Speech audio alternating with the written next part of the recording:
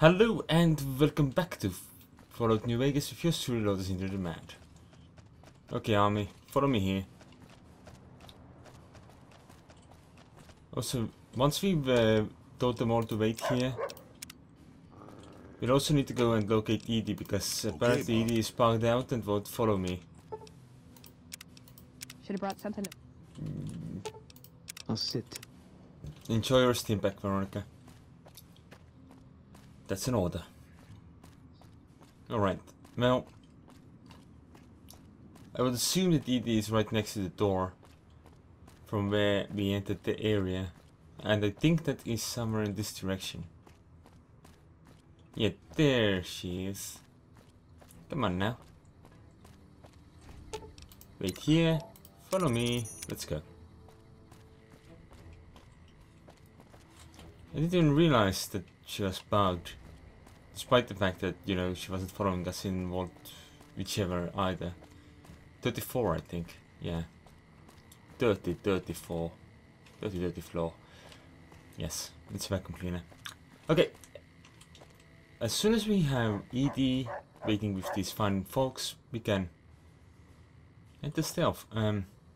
Try this way, Edie. There we go. And after this we are going to go and see if we can finish Raul's side quest. And then we are also going to see... And once we have done Raul's side quest, we can nicely put Rex, Veronica and Raul away. In the penthouse. No, not the penthouse, the presidential suite. Waiting for me. And I'll never go back to them. Except for whenever I deliver loot. Which may be relatively often. So maybe I'll go back to them. It shouldn't cause any real issues. Also, what else? Ah, and because I might actually be planning to do a DLC mission next, it may be smarter if I just leave Boone and Edie behind as well. But on the other hand, we could do for the Republic Part 2, which is the one that that includes our diplomatic agreements with the not the presidential, the Brotherhood of Steel. Yes, the presidential steel. What would even that be? Like FS1?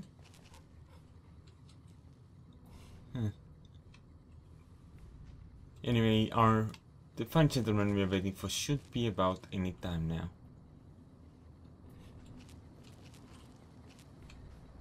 If I am correct, anyway. We could trust the ship from our trusted thing. Also, we have a moving marker.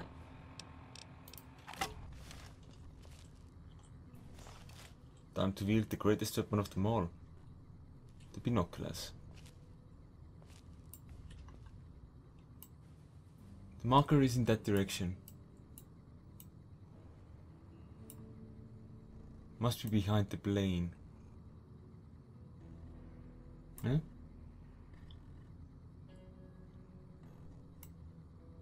Oh yeah, there it is. See? There's our traitor. Or informant thingy, anyway. Basically traitor. And this is when the binoculars are actually of use. Because we don't want to endanger him by accidentally clicking and shooting his head off. Because that would be very, very counterproductive for this mission, because everyone would just be angry at me instead of rewarding me for my job well done. This is a he, right? Yeah, I think so. Looks like it.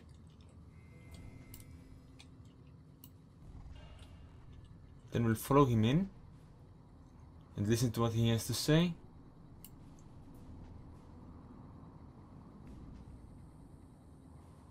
And then we'll be good. Alright, he's in. Which means we should be in. Alright, the password should be... Oh, is it a different one now? Civil? No. Cat? Nope. Clues? No. Loses? No. Loves.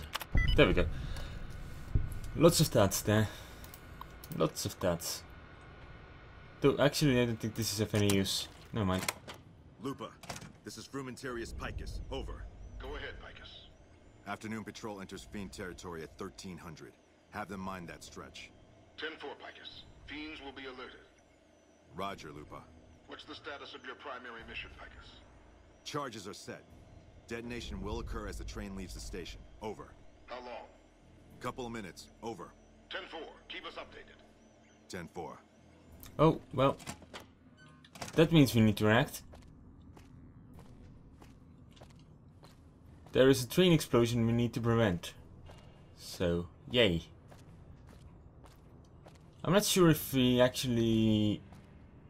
Well, I did actually take a look at who the traitor was, so there is that. But maybe the character magically knows who it was now. Maybe.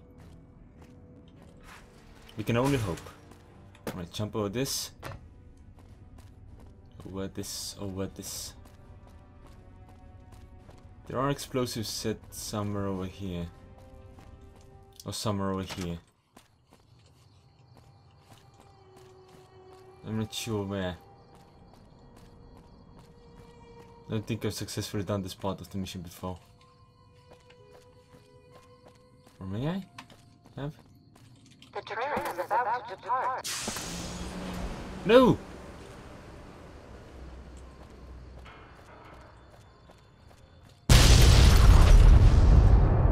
Well, poop. Can we retry that? Alright,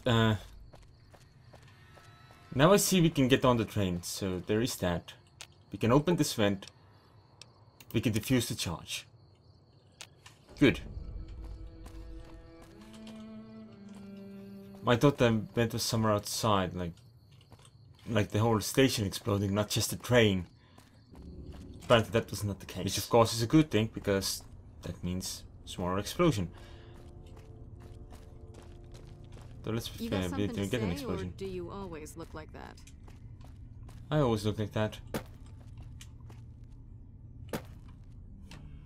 Let's see now. Hello? Hello. We're all impressed with the work you've done for us. Thought you might be able to make use of this. It's a key to a little hideaway south of here. We've used it as a place for rangers to rest and resupply. I thought you might get good use out of it. Oh, thank you.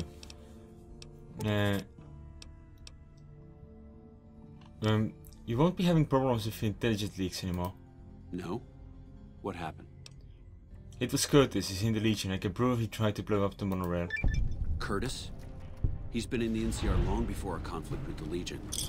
There's just no way. I hope you're mistaken, but somehow I don't think so. It'd explain a lot. This is much worse than anyone expected. There could be others, too. You've done everything that was asked of you. You have my personal thanks for this. And I'll make sure you receive the credit you deserve. I'll have Curtis taken into custody. If he lets himself be taken alive, that is. Alright, I'll see you around. Bye. And I'll level up. Nice.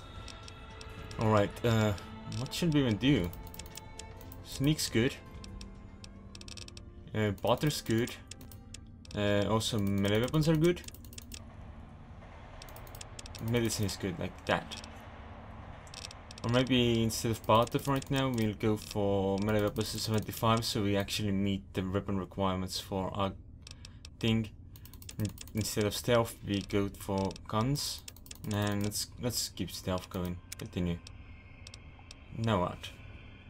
Oh, Bird and the Bear, that actually sounds pretty good. Though silent running would be very nice as well, but let's go with silent running first, because that actually is kinda more useful most of the time, I think. I don't remember where it was. Here it is. Yeah. Okay, dokes, that means we should now go and pick up our army. Oh, we're the boss now. Yeah. But Raul was already calling us boss. Huh. Alright, now let's just straight on head to our party. Yeah. Pick him up and then I'll go and talk to all the people that Raul needs to hear me talk to. We'll start things off in Novak and visit Ranger Andy. Oh, and it's nice and making it. Yay. Any word on Station Charlie? I haven't been there yet.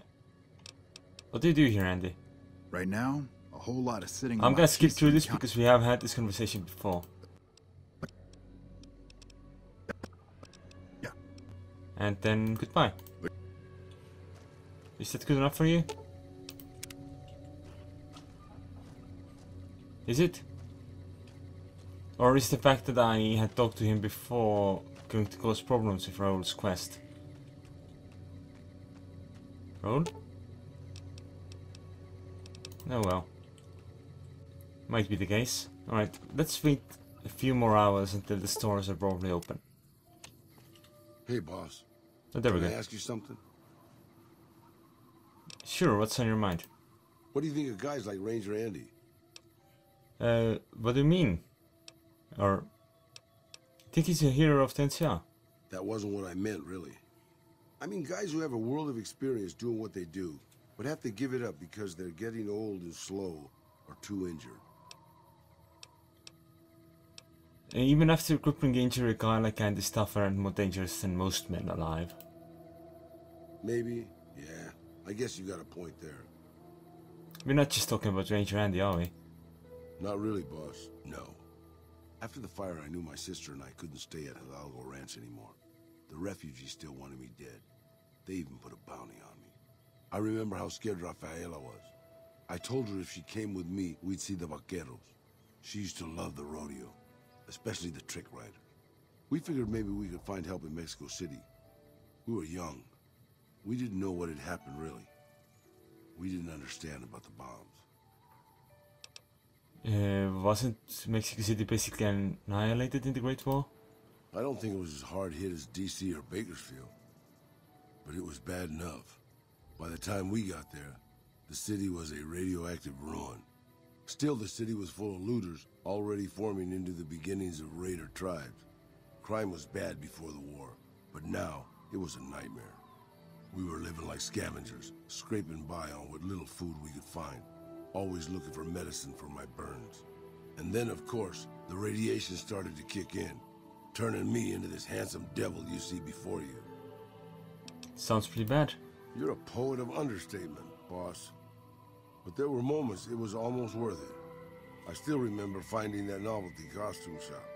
I was just looking around for something I could slice up to wrap my burns when I saw the vaquero outfit hanging on the rack, like it hadn't been touched. I took it, not like anybody else needed it, you know, and wore it back to our camp. Rafaela laughed, for the first time since the bombs had fallen. Wasn't it dangerous to dress so noticeably? It was. I started to build up a legend. Sometimes it headed off trouble, but most of the times it just started more. Young punks looking to prove themselves would come looking for me, but my eyes were sharp and my guns were quick. For a while, it seemed like we might even survive there, until Rafaela. Don, what happened to Rafaela? She went out to find some food one day. I was sick, so I stayed at our camp. I guess it must have been the beginning of radiation poisoning. Anyway, it was supposed to be safe, but some raiders happened to pass through where she was scavenging. I won't speak of what they did to her.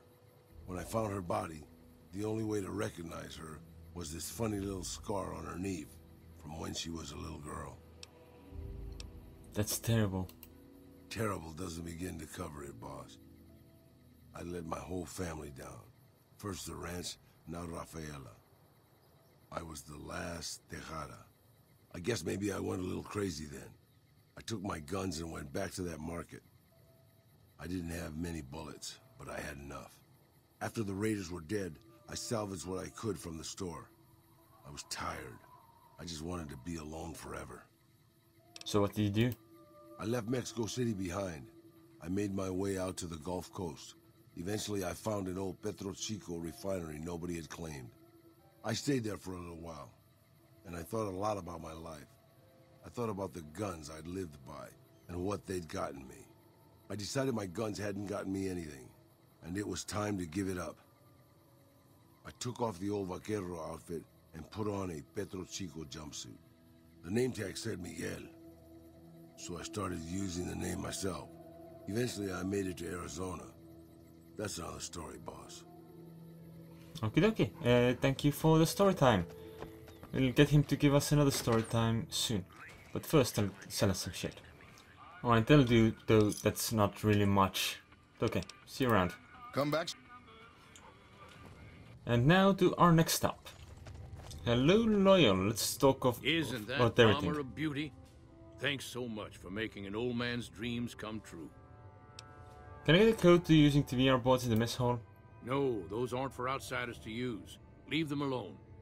Okay, I was just curious. Anything else you need? I've got work to do. Apparently not. Later. Raul, I just used up all of his dialogue. I hope that counts. Because there really wasn't a lot of dialogue then. That's a good thing to see, huh, boss? What are we talking about this time? That Loyal guy. He's getting up there in years, but he still finds a way to make himself useful to his people. If you ask me, that's better than withering away all alone or holding on to some faded piece of glory from your past. Yeah.